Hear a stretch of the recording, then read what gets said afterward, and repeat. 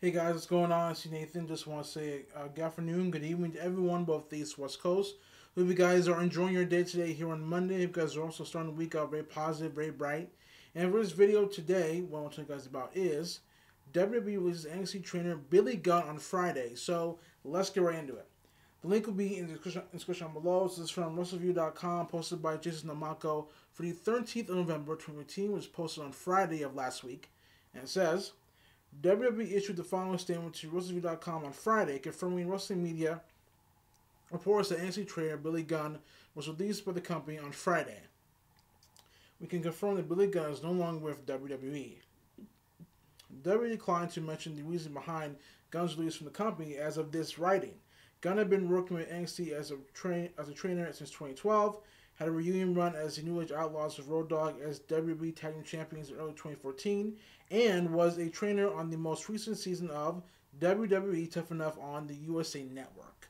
And the reason from what I'm hearing, guys, is because he failed an actual drug test by WWE, and there's more information on this. So you just Google in Billy Gunn failed drug test. You guys can see it there, but that's what I'm hearing so far, and that he was doing some competition, lifting weights, because Billy Gunn looks like a big, massive guy with how he's been working out, how he's been training and stuff.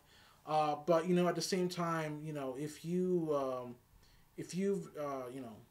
been tested for other stuff, and and if you've been warned about time after time again, then you can't do it anymore. And in Billy Gunn's case, he was let go by WWE, and to me it sucks, because I know that for Triple H, he pretty much welcomed back Billy Gunn with open arms, but at the same time, they have to follow a policy that when it comes to drug testing, and who has failed it, who has not failed it, and stuff like that. So but watching Billy Gunn, I always remember him as Billy Gunn, who had so much great athleticism, and who was great with Road Dogg as New Age Outlaws, and they had a great gimmick to them. I actually found them more entertaining than D-Generation X, more entertaining than Shawn Michaels and Triple H, but that's just me.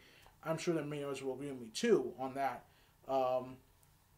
And he did great as a singles wrestler too. He was actually the Intercontinental Champion and also the United States Champion too, Tag Team Champion. The list goes on and on. He was also in TNA as well. And for me, I do wish Billy Gunn enough more to the rest of the screen moving forward. And we'll see how much all this moving forward. But tell me in the comments below, guys, think about this. Do you like it? Do you not like it? Are you neutral about WWE releasing the NXT trainer Billy Gunn on Friday? And so, tell me in the search comments down below. Don't forget to like this video. Don't forget always comment on the channel, guys. And until next time, we're saying peace, take care. I will see you guys there for the next video coming up later on today afternoon, time tomorrow, or in a couple minutes. Stay tuned. So, until next time, take care, guys. See you guys later. Peace. Enjoy the rest of your Monday, and I'm out. Bye.